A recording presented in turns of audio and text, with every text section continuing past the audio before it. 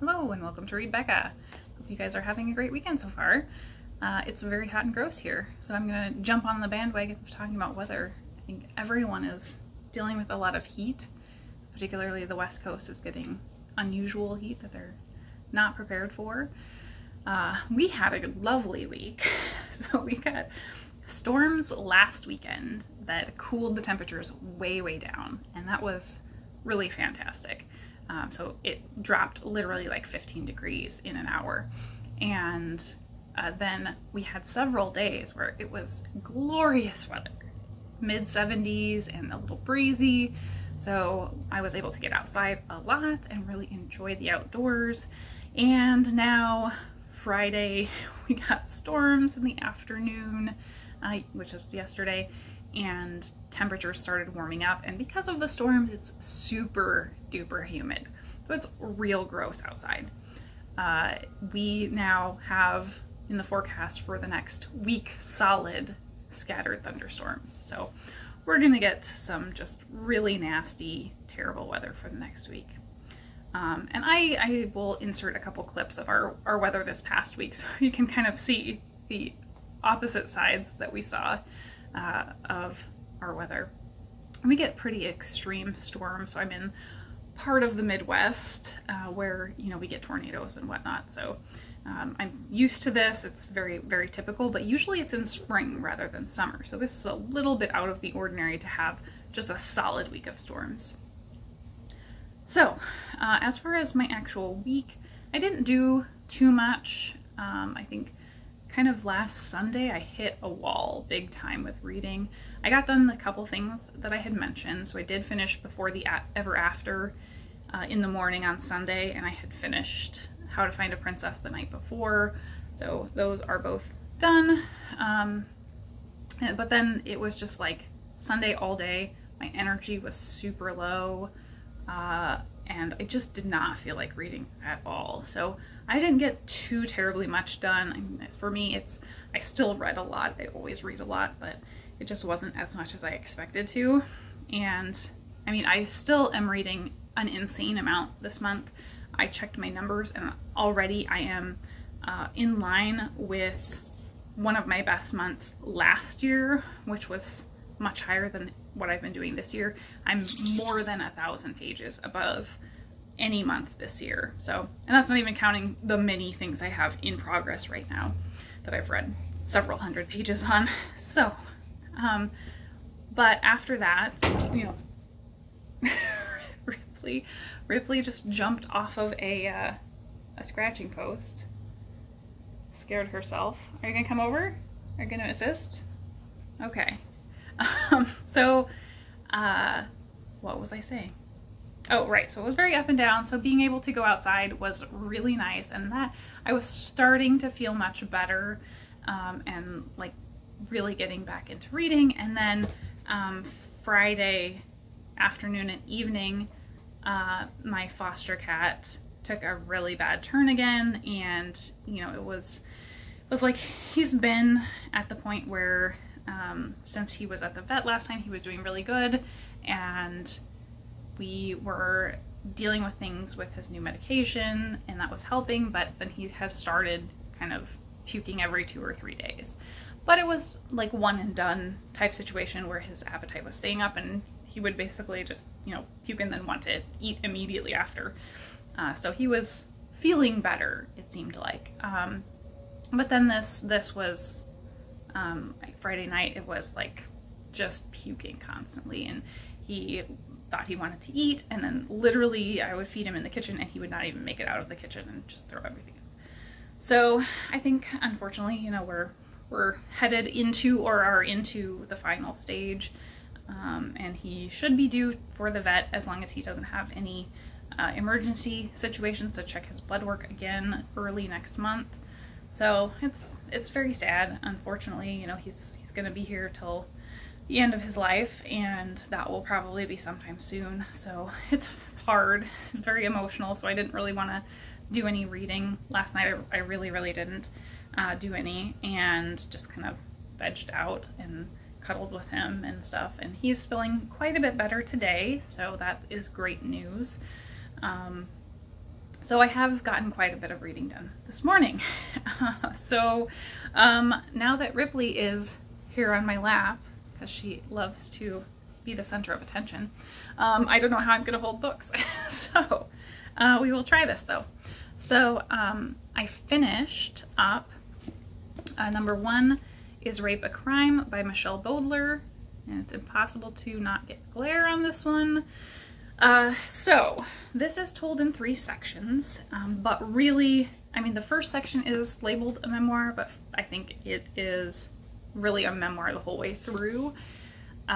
It looks at, starting in the first section, her experience immediately after her rape. And it does not get back to the actual account of her rape until the very last chapter of that section. So obviously fair warning triggers across the board for this, but there is not a lot of descriptive accounts of the rape other than that one chapter. So the first section really goes into how destabilizing of her entire life the situation was, and how difficult it was for her to get any information or be given any information, and how little she wanted to pursue that information. She just didn't have the energy or the emotional fortitude to do that on her own, and it wasn't really her responsibility. And then the second section, she is finally pulling things back together and stabilizing her life after this massive trauma. So she's had struggles with a career for a long time, and the refocusing thing moves her towards academics and actually specializing in this topic. So she winds up working with a lot of victims groups and kind of being an advocate mostly.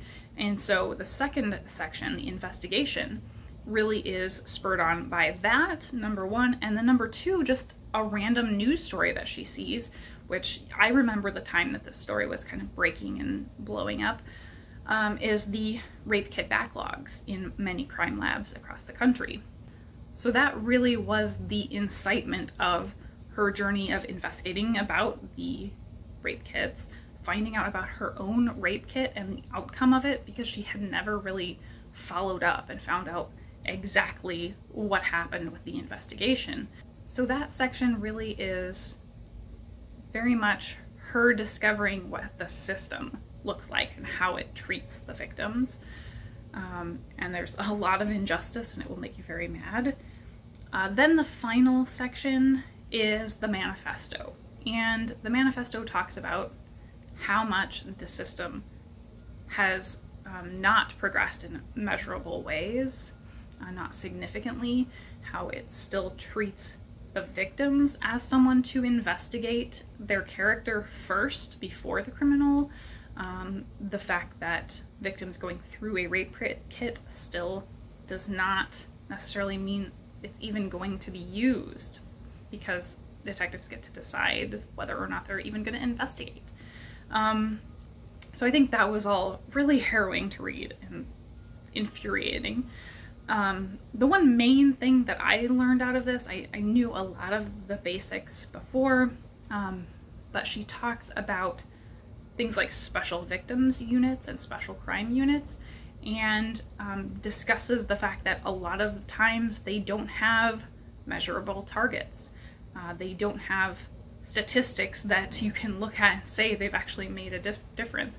And many times they don't have standards about how they're meant to operate. So they can be simply a PR move by a department when there is a problem going on in the city to sate the angry citizens, basically, or calm the fears of the citizens while not actually having a measurable effect.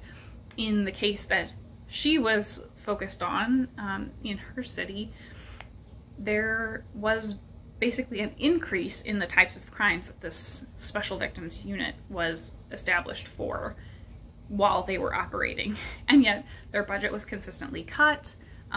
They obviously, since it was an increase, they didn't show a measurable impact. So, you know, what was the point? It was really all this this propaganda motivation. You know, things are getting better in our ability to speak out and, you know, speak to people in position of power who are committing these crimes, but the response from a legal perspective is not really getting too much better.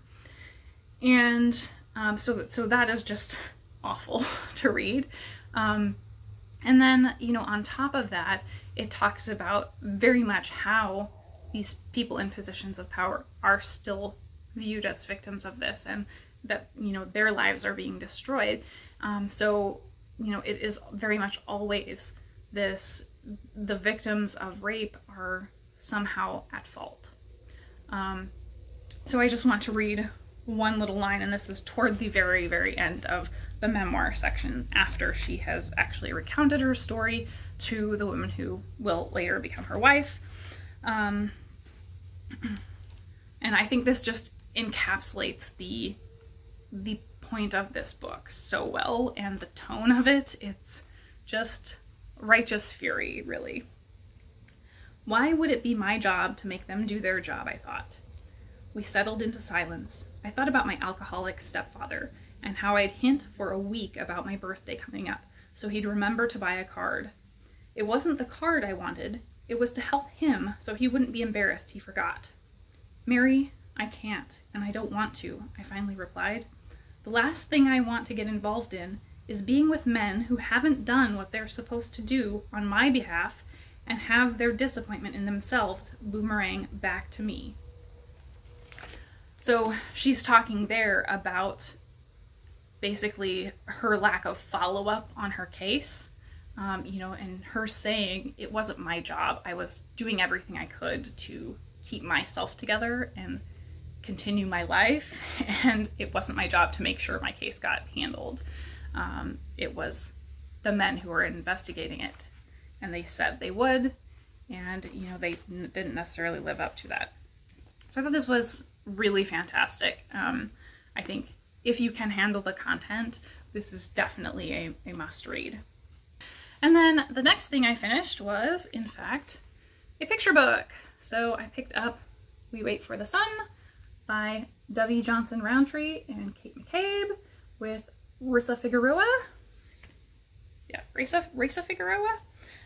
So I picked this up because I'm a nerd, and having just read the Lady Astronaut novel, I was looking into kind of related things and found out that Dovey Johnson Roundtree was a WAC in the Women's Army Corps, and she was one of 40 Black women who were in the Women's Army Corps, which was 150,000 American women in World War II. And so this is not about that at all. This is just purely a sweet story with beautiful illustrations. Really just a gorgeous book about a little girl picking berries in the morning before sunrise with her grandmother. And that's all it is. But at the back, it does have a section about her history, and pulling from her biography, Mighty Justice, I think. And so this section is all about her biography. So I may pick up the actual biography. And here is her in the Army Corps. So I like this little couple page bio in here. And so it just seemed very interesting to me, and I think this was a really sweet little story. So that is all I finished this week. So I've got a ton of stuff on the go, as I said. So for Translate-a-thon, I am still reading Autobiography of a Corpse by Sigizmund Krzhizhanovsky, and I will probably wrap this up much longer in my Translate-a-thon wrap-up, but I've read it completely out of order, so it looks like I'm in the middle, but I've only got 2 very short stories left that are like less than 10 pages, so I'll fly through those this weekend. I have liked this overall, but I think I liked the longer stories much, much less. They were very, very abstract and kind of didn't really seem to have a point. I think actually my favorite story was the first one I read, 30 Pieces of Silver, which was all about Judas's coins and kind of how they were cursed and what they went on to do after him. And then the second favorite, I think, was The Unbitten Elbow, which is all about a man who is trying to bite his elbow. and he kind of becomes a sideshow freak basically for a carnival, and that gathers enough attention that he spawns almost like a religion where there are people who are pro-elbowist and anti-elbowist, and there are people who think he's going to be able to bite his elbow and people who don't, and there's a lottery. There's a whole mythos around him basically, but it's kind of a very dark story in the end. But I liked the ideas and the thought of pursuit of futility, really, I think is what that was really about. So overall, it was a mixed bag. I think it was okay. I really enjoyed a couple of the stories. Next, I have on my Kindle, and I'm a little over halfway done with Chaos on CatNet by Naomi Kritzer. I'm really liking this. I think it's more polished than the first book in the CatNet series, but I think it lacks a little bit of the charm that I loved in the first one, and it's got less of the clouder. So I don't know, I'm not loving it quite as much. It does have a really interesting cult element. So there is a new character introduced, Nell, who came from a very conservative religion, and she is very sure it's not a cult, but it's really a cult. And then it also incorporates conversion camps. So big warning for that. Then I picked up my physical copy that I got on hold of Dress Codes, and this one I am maybe halfway through. I'm here, I'm 170 pages, and it has mostly black and white pictures, so I was hoping there would be more. Just as you can see, these are the Zoot Suit Rioters. So very interesting to see the pictures, but there are some color pictures in here. Here we go. All right, so here's the colored picture. There's two sections of colored pictures. Here's Joan of Arc.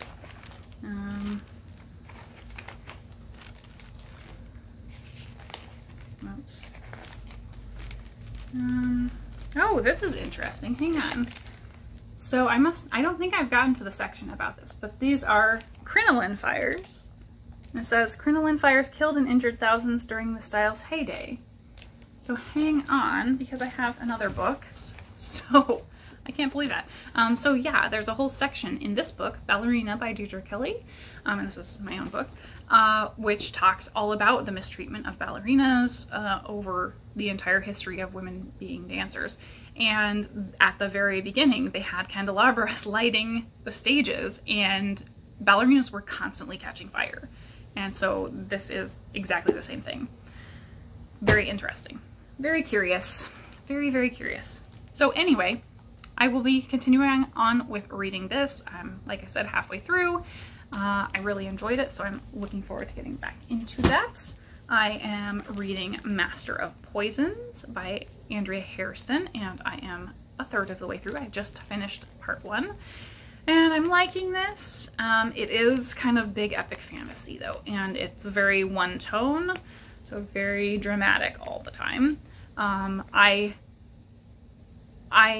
tend to not like big epic fantasy, and for exactly the reasons that I'm having issues with this, is that our main character here, and you can barely tell, but there's bees. These are bees, and I never noticed that until I had the physical copy.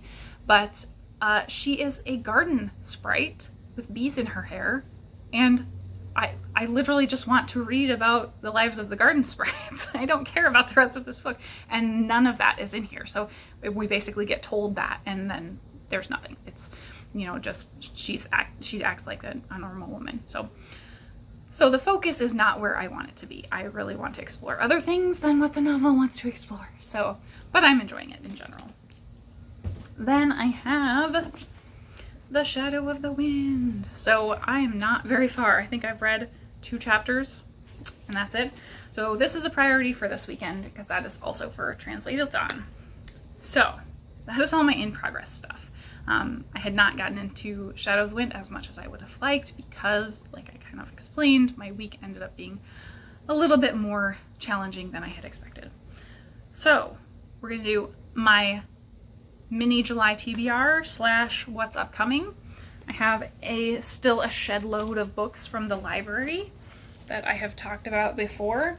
So my TBR is almost entirely going to be the library books I've got checked out. I have no more holds, not because I canceled them, but because I actually got in all the holds that I had. I actually did start. I started the one hold I had.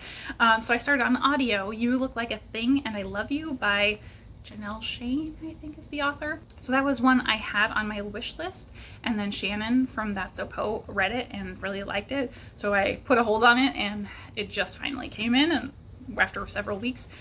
So I started it, really enjoying it so far. It is all about, it's nonfiction and it's about AI and the weirdness of AI. So what we've got from the library that I have already shown you is Quality Land. This one I want to make some good progress on this weekend. I have not started it yet.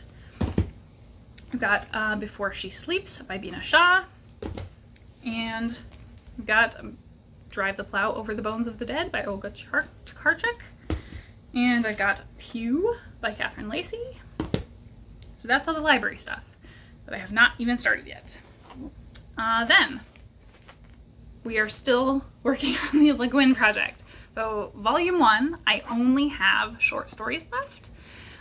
So I've got this much remaining. I've got about 100 pages of short stories and then a couple of the introductions to read. So I want to finish that up this month. And then right above my head over here, you see, is the box set. So there's a whole nother omnibus. And I think word for world is forest is the next one that I have to read. Pretty sure. So that's gonna be most of my TBR for July. But we did the Booktube Spin, and my July TBR has added 2 books from the Booktube Spin because Rick decided to do a double surprise. Not only were we a month early, but he wound up deciding, because we've got 3 months to read these, he spun for 2 times. So, number 1 was number 2. The first pick was number 2, and for me that was Down and Out in the Magic Kingdom by Cory Doctorow. This is a future sci-fi, and it's, I don't know, dystopia or utopia. He tends toward more utopian type stuff, but people are living and continuing to run Disney World. So this is from the perspective of a guy who has lived a very long time. I'm not sure if they're immortal or people have just kind of figured out anti-aging stuff sufficiently that they live a very long time.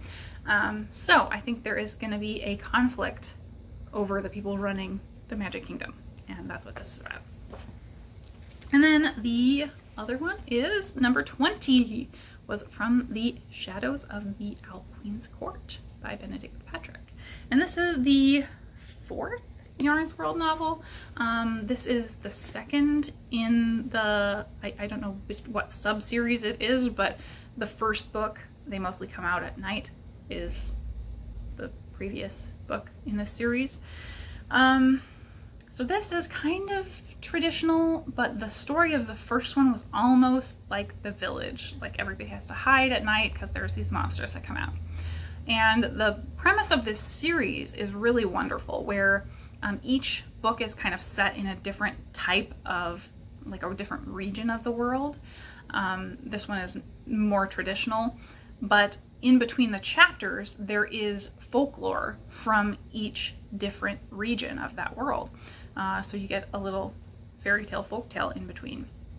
And I liked the first one because some of that kind of folklore and parts of the story really reminded me of the creepy vibes of Studio Ghibli films. So like Spirited Away in parts gets really that creepy, whimsical, and I think this captures a little bit of that vibe. So I'm very much looking forward to that. I want to finish that series, all of the books available this year. So I think that is all the books. I think we're done. So in other stuff, random stuff, what else did I do? Watching, I I did actually completely watch all of Sweet Tooth, the new Netflix adaptation, and I really enjoyed it. I thought it was very well made, and the trailers definitely made it seem real whimsical and heartwarming, and there was a lot of backlash about that from the comic book fans. And it manages to do both things, that it's very graphic and violent, but it also is really whimsical and heartwarming as well. So I think it was very compelling and beautifully told.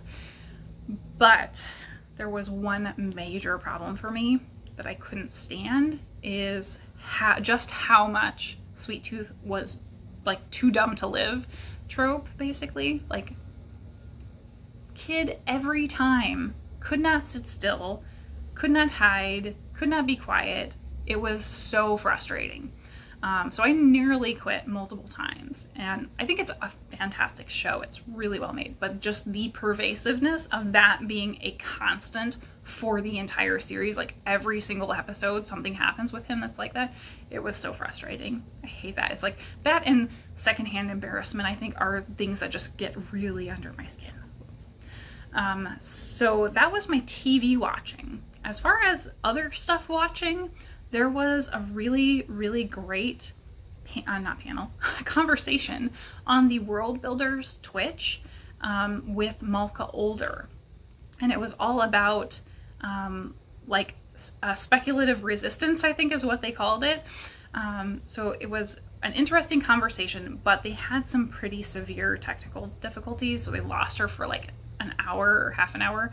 And then there were like disruptions. So I think the conversation kind of got stunted a little bit because of that. But through that, I was pointed to another thing that she has done recently, and that is the sparkle salons. So apparently Arizona State University, their science department, somehow is working with Malka to host these panel discussions, which are made up of Malka, Karen Lord, Amal El-Motar, Arcady Martine, who else? I'm forgetting someone. Annalie Newitz, and Katie Beck. And all of those people are speculative fiction authors. Obviously, I think we will probably know all of them. Katie Beck, I think, is a more recent author. But they also, in addition to being authors, have very specialist careers. And that's why the science department is kind of hosting this. So they had like an hour-long conversation and didn't even get to the spec fic stuff, but it was so ridiculously interesting. They started, like, the jumping off point was them talking about the ash that is currently going over to the Caribbean and wildfires. So they jumped into wildfires, they jumped from there into land management, and Arcady Martine works for the government basically, and was talking about how the New Mexico Land Bureau effectively still works on a combination of the current laws with grandfathered in Spanish law system, and like they talked about all of that. They talked about like reaching your government. They just went all over the place. And so if you enjoy hearing really smart people talk about the thing that they are invested in, it was wonderful. It was probably one of the best conversations that I've ever been able to listen to. So I will link both of those things down below, both Malka's discussion with World Builders and the Sparkle Salons. But it sounds like it's going to be an ongoing series, the Sparkle Salons is. So it's something I definitely will be following. I really enjoyed it. I love those kind of conversations with people who are just really smart nerds who like nerding out about these things in a highly intelligent way. So I think that's it for me today. Hopefully I didn't ramble too much. I think I did.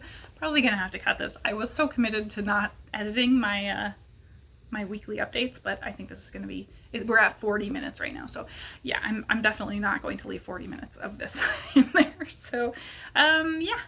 Thank you so much for watching. I will show you some weather footage after this. Hope you have a wonderful weekend.